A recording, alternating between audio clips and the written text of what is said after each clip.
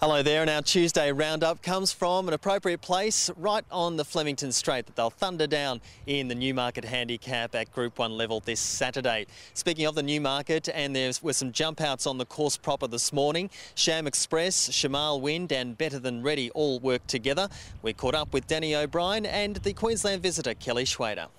Yeah, I thought he went really nicely. We wanted to just hold him up a bit early in the trial and finish it off, and he was really strong late, so he couldn't have done much more. I was disappointed in his lightning run. I was expecting him to sort of be right in the mix for the placings, and he was a bit plain late, but he had a few excuses. You know, one of them certainly trying to sit with Black Caviar early just meant that he didn't have what we would have liked late, but she's not there on Saturday. It'll be a different tempo, and I'm sure he'll be a lot better suited. That was the thing that persuaded us to come, was the 50.5 kilos, you know.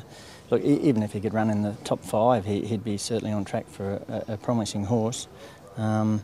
He's run good time in Sydney when he won. You know, they all said there was a tailwind, but it was probably not the first time they've had a tailwind at Randwick. Those horses that he beat performed well, ran second in the Coolmore, and I think the one that ran third ran second on Oaks Day. So the form around him's all right, but you know, how do you know until you try?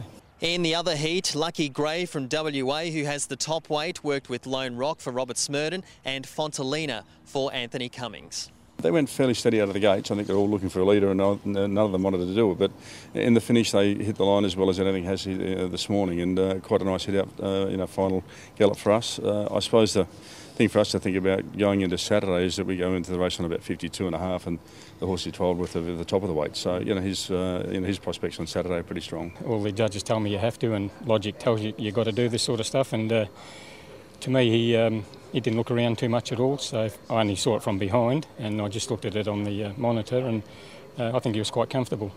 Things are looking okay for the unbeaten Barakey. He worked with Wooram from Queensland this morning, and both of them working nicely to the line. Barakey hoping to get win number 12 out of as many starts. The G1 Championships will come to a conclusion on Saturday, and the Australian Cup is the final leg for the middle distance performers. This is the situation at this point in time. Fortella did some work on the course proper this morning, and after winning at Caulfield, if Fortella was to win or finish very close to first placing on Saturday, then it's likely he'll take out the consolation $50,000, which means that Fortella will have some money to go overseas if the connections choose to do so.